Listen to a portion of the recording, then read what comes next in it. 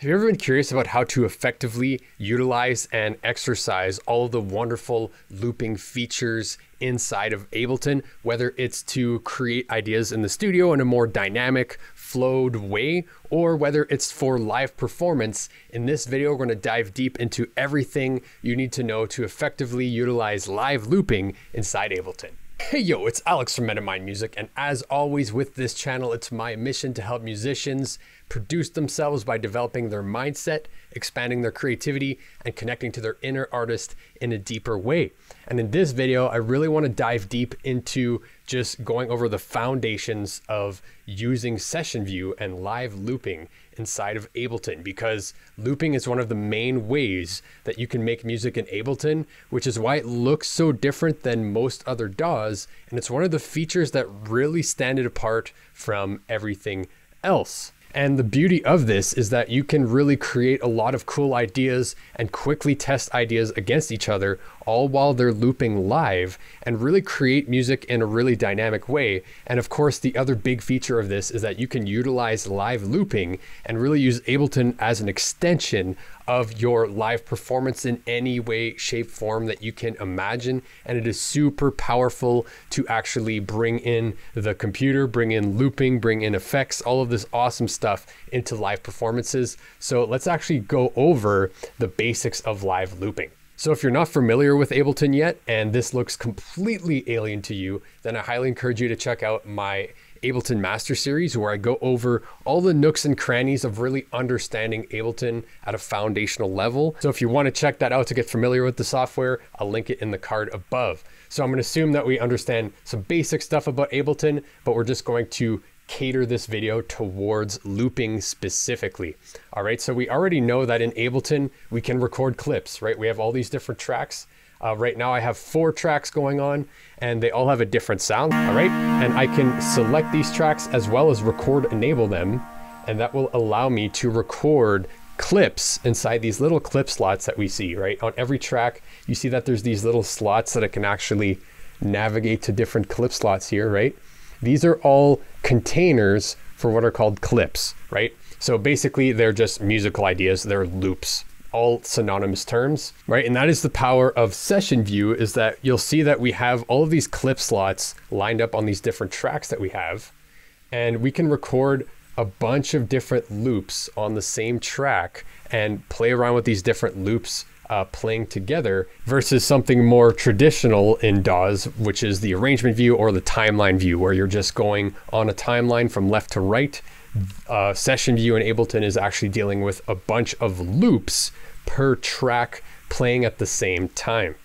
All right, and the beauty of working with clips in session view is that we can work with audio loops, we can work with MIDI loops, we can change the timing of these clips, we can change the length, as well as a plethora of amazing options and features that we can play with per clip, which is super powerful. All right, so the first thing to really understand if we're going to be playing with looping is that, unlike a traditional looper, if you played with a guitar pedal or some outboard gear that is a looper, where you're basically creating loops on the fly and you're deciding the timing on the fly, Ableton differs from that in that everything that we are playing with is synced to the master clock or the tempo, right?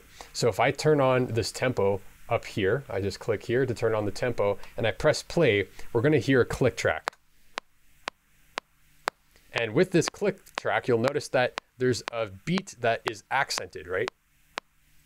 2, 3, 4, 1, 2, 3, 4. Right, and that accented beat is what is called the downbeat, which is extremely important to internalize.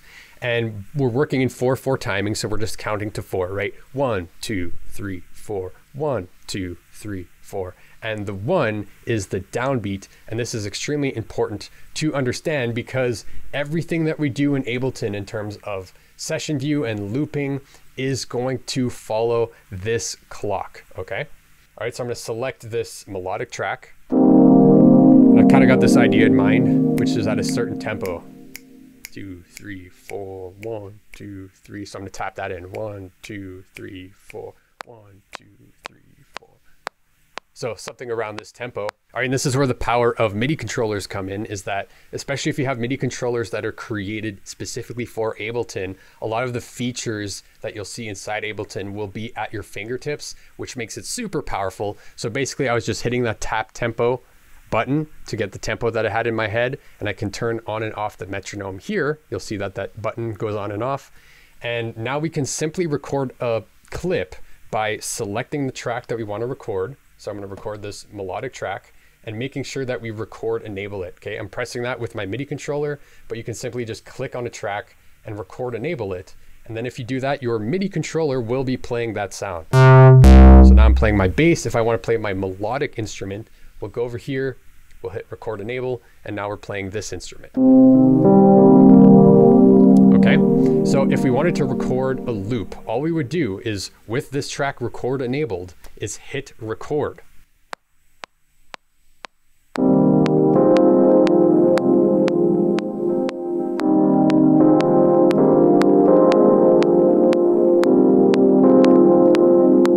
Just like that, we have a loop going that's perfectly in time with our clock. And you'll notice that after I hit record and I played the part, I had to hit the record button once again to close off this loop. All right, so before we go deeper into clips and recording clips, let's quickly talk about number 2, which is global launch quantization. And that's just a big fancy way of saying how much time is it going to take for a clip to start playing when you launch it, or how long is it going to take before when you hit record that it actually starts recording. So let me demonstrate this to you real quick. So right here is your global launch quantization right beside your metronome. And right now it's set to 1 bar, which is pretty much the default. And I keep it there for most of the time, but you can play around with all of these different divisions of time, which is amazing. So with 1 bar selected, if I play our clock without triggering the clip, we're just going to hear the metronome 2 3 4 1 2 3 4, right?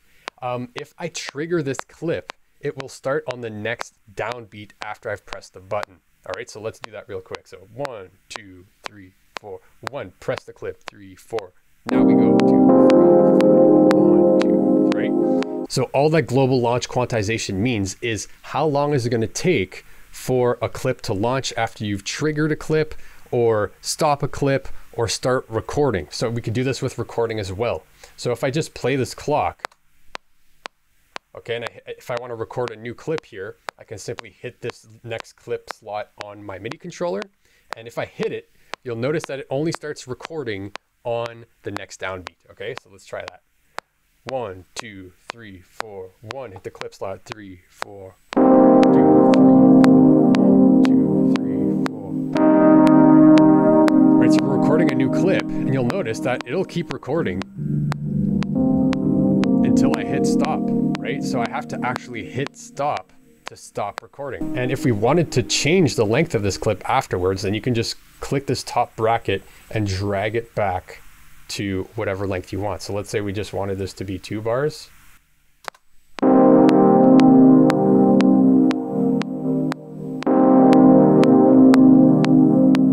All right, so let's move on to number 3, which is recording a clip. So again, whenever you're recording a clip or triggering a clip, they will all synchronize based on your clock and the global launch quantization setting you have. So right now we're set to 1 bar. So if I go ahead and select the drum kit, okay, and record, enable the drum kit, now we can hear our drum kit. If I hit record, the metronome will start and we'll play 1 bar before we start recording the drums. All right, so I'll hit record, it'll be 1 2 3 4, and then on the 1, on the next downbeat, we're gonna start recording drums. Okay, and I can simply record a new clip by selecting a clip slot on a track that's selected and record enabled. Then I can just go ahead and start recording by hitting this on my MIDI controller. If you don't have a MIDI controller mapped, you can just click this little circle here and it will record a new clip. All right, so let's go ahead and do that and demonstrate how the quantization functions with recording a clip. All right, so let's go 1 2 3.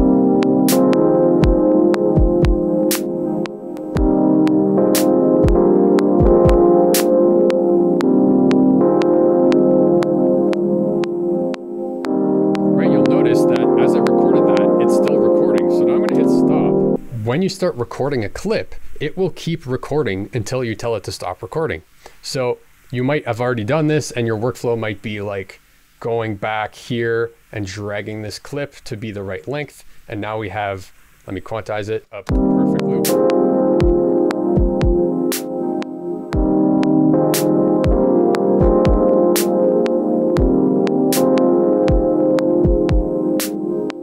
That's great. You can always go in and adjust your loops and make sure they're the right length and the right timing. However, it can be very powerful to actually stop the loop in real time and kind of loop more musically in the flow state, right? And this is why having a MIDI controller of some sort that you can have your hands on to stop the recording process in real time can be invaluable to keeping you in that flow. So let's actually delete that first clip.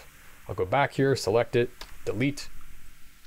And now when I hit record, I'm going to record the same drum beat, but I'm going to make sure to hit the record button before the downbeat of the end of my clip, and then it'll make a nice loop. All right. And this is something that you'll want to practice, because the more you can get the timing down of recording loops and making sure that they're all playing in time, the more you'll stay in flow state and really get all the benefits of using Session View. All right, so let's go back to our drum kit. All right, so this time when we record, I'll make sure to hit stop record before the next downbeat to create an even loop for the sequence that we're trying to create. All right, so let's do it. Hit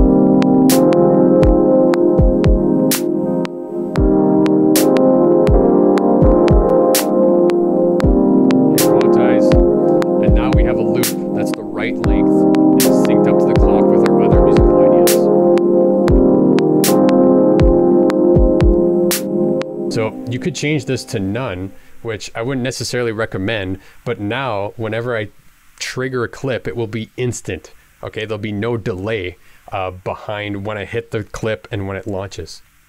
All right, so number 4 is just the typical workflow with instruments that you'll typically want to play with if you're creating new ideas, getting in flow state, really having fun with Session View, or even doing a live performance. You're typically going to want to have something that covers the rhythm, the bass, some melody, and maybe some dynamics, right? So we have a drum kit, a bass, we have this melodic instrument, this kind of spaced out Rhodes, and then I have like this textured wavetable pad thing on these tracks. And it's a really good idea to get a workflow down that at least has all of those bases covered, so you can actually jump between all these things and find musical ideas real quick. All right, so let's go ahead and record a super simple bass line and maybe play around with that pad texture on track 4 and give it a go. So I'm going to select our bass track. Here's our bass sound. And yeah, just record a simple clip.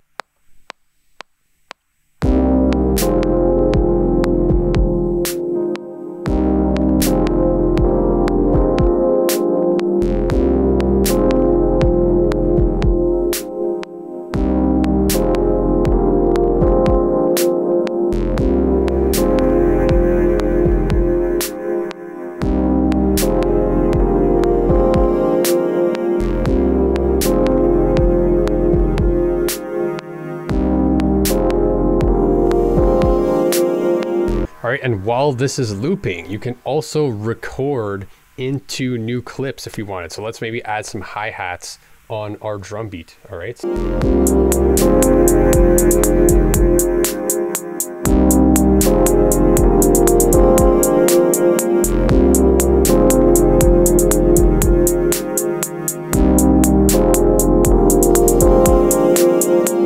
All right, so number 5 is actually playing around with your clip settings as well as potentially empty clips. So for example, if we go into, let's say, our pad here, I can actually hit Shift Command M, or you can alternatively right click and insert empty MIDI clip here. But with this, you'll notice that we have a clip here that has no information. It's just an empty clip. And the powerful thing about this is that you can set the length of whatever clip you want ahead of time, right? So if we go into this clip menu here, you'll see that we have a bunch of settings related to the clip. So let's say we wanted this clip to be longer, right? We could go ahead and go, let's say we wanted 8 bars, hit 8, boom, now our clip is 8 bars long. And the powerful thing about this is exactly what I demonstrated with recording the hi-hats on that drum part is that you can just record into this clip and play when you're ready and not be worrying about having to punch in and punch out in time to make sure that everything stays together. So if you wanted to record parts, or if you're setting up a live performance that you know you're going to record a part for a specific set amount of time, you can set up these empty clips and really exercise the potential of not having to worry about punching in and out. So let me show you that.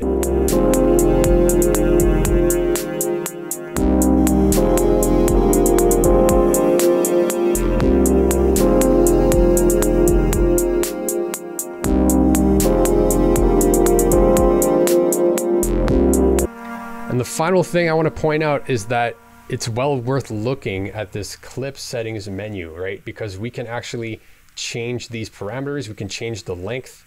We can change the start time. Let's say I didn't want the loop to start there because I started recording here. Maybe this is the start, right? So I can click and drag this little playhead, and you'll notice that the start and end setting changes in this clip menu. Right now we're starting on bar 7. So now when I hit play, this loop is going to start at bar 7 and then just keep looping around, since that's where I started recording and that's where the idea starts.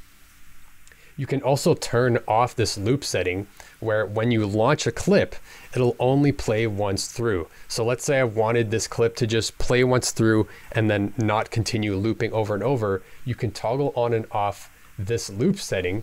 And this is super powerful for when you want to just maybe have one shots or throw in samples, right? And another thing we can look at within this clip menu is you can hit this little arrow and get a few more settings. And I'm not going to go into follow actions and the randomness and all that. Super powerful. Maybe I'll make another video about that. Let me know if you want to see that down in the comments. But if you go to here, we can see that each clip has its own global quantize setting. All right. So if I go in here, I could actually change the quantize to none. So now when I trigger this particular clip, the one we just recorded, the one that's right here, it won't be quantized to the master clock, right? It'll be whenever I hit it, and it'll only play once through. All right, so with this yellow clip set to looping off and the trigger set to no quantize, now we can actually play this clip freely, and it will only play once through and won't continue looping. All right, so let's actually demonstrate that. Let's start throwing in these other tracks, and then we'll throw in that yellow clip with our pad, and whenever we want, and it won't be synced to the clock on the downbeat, it'll be whenever we hit the clip, and it will only play once through. All right, so let's go ahead and start with these keys. All right, so let's start with the keys. Right, keep in mind that anytime I trigger a clip, anytime I launch a clip, it's gonna start on the downbeat. So we're gonna throw in the drums, 2, 3, 4, 1, 2, 3, 1, hit it, 2, 3, 4. Right, same thing with the bass. Let's get ready to throw it in. 2, 2, throw it in. There's the bass. And now we can launch that clip that isn't gonna loop, and it's just gonna start whenever we want. So let's throw it in whenever. So the clip started playing as soon as I hit it because we changed those settings.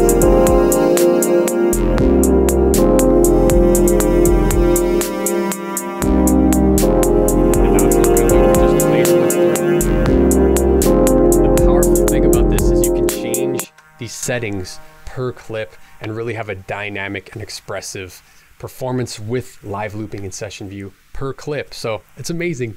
And hey, if you're just getting started with music production and feeling completely overwhelmed by the whole process, or if you've been at this a while but are having trouble finishing tracks, getting them to the finish line, or hey, if you just want to get a glimpse inside my personal workflow, I've created a super easy to follow 7-step framework that helps you go from your very first ideas all the way to an arrangement, a finished edit, mix, master, all in an easy to follow process that's super dynamic and intuitive. And it's super handy to have around the studio as a printout to help you get to the finish line. So if you're interested in grabbing that, you can grab it below this video. And that wraps it up for this video. I hope it helped clarify how live looping works with Ableton and some ways to think about it. And let me know, do you use Session View a lot with Ableton? Do you use looping in general? Or are you still dipping your toes inside this workflow? And hey, let me know, do you want to go deeper inside looping? Because there's a lot you can do with Session View and Ableton's built-in looper and clips and dummy clips and all sorts of cool MIDI stuff like launching MIDI automation